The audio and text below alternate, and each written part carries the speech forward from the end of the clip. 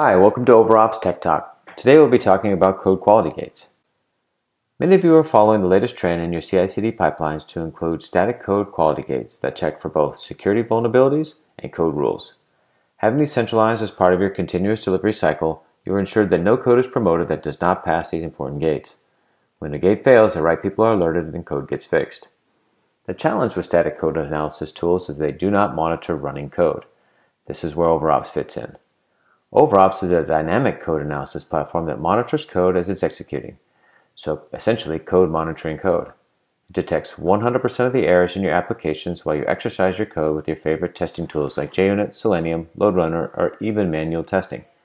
At the end of your testing process, OverOps will provide a quality report which can stop the build so bad code doesn't get promoted to production. Let me show you how it works. In this example, we'll be using our Jenkins plugin.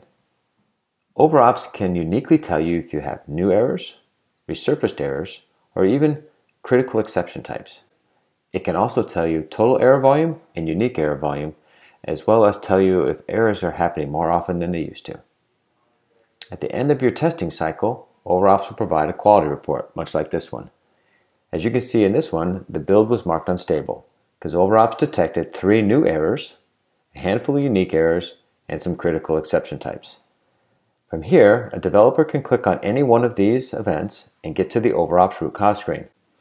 The OverOps root cause screen shows you all the data you need to solve the problem, including the line of code in which the error was detected, all the data that was moving through the system at the time of the error, method over method, along with additional logging and JVM stats, so that a developer has everything they need to solve the problem quickly in one central location. To summarize, everyone needs static code analysis to ensure coding standards and security vulnerabilities are managed properly. The addition of dynamic code analysis to your quality gate gives you another level of protection to ensure you're not promoting new, resurfaced, or even critical exceptions into production.